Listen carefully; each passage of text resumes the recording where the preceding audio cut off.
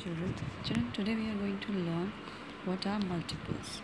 Okay, so to start with, when two or more numbers are multiplied together, we obtain a result. It is a multiple, which means when you will multiply any two numbers, the numbers are the factors. You remember what are factors?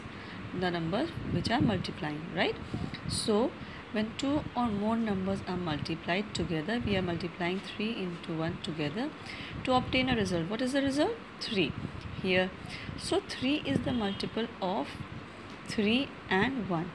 Okay, now let's take observe this following. 3 into 1 is 3, 3 2 is 6, 3 3 is 9, 3 4 is 12, 3 5 is 15 and 3 6 is 18.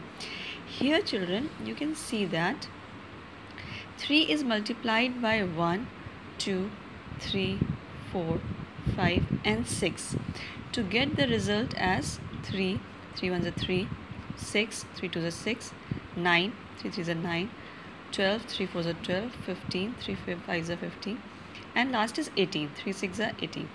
So we can say that 3, 6, 9, 12, 15 and 18 are the multiples of 3. Okay, why? Because when we are multiplying 3 with some numbers, we are getting the result.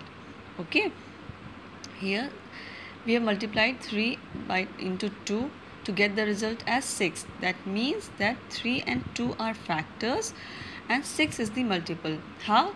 Because we are multiplying 3 with some number to get the result as 6. Okay, so if I say find out the multiples of 5, what will you do? You will simply write the table of 5. 5 1s are 5, 5 2s are 10, 5 3s are 15, 5 2s are 20 and so on. If I say write first 4 multiples of 15, I said first 4 multiples of 15, which means you will multiply 15 4 times starting from 1. 15 1s are 15, 15 2s are 30, 15 3s are 45, 15 4s are 60, 15 5s are 75. So here you will not write 75. Why? Because I have asked the question write first 4 multiples of 15. First 4 means first is this 5 15 1s are 15, second one is 15 2s are 30, third is 15 3s are 45 and last is 15 4s are 60. Okay, so if I ask for any particular number, suppose if I say write first 2 multiples, or just if I say write the multiples of 5, so you will write the multiples of 5 up till 10. If I say write first 2 multiples of 5, you will write 5 1s are 5 and 5 2s are 10. Only the answers. Alright.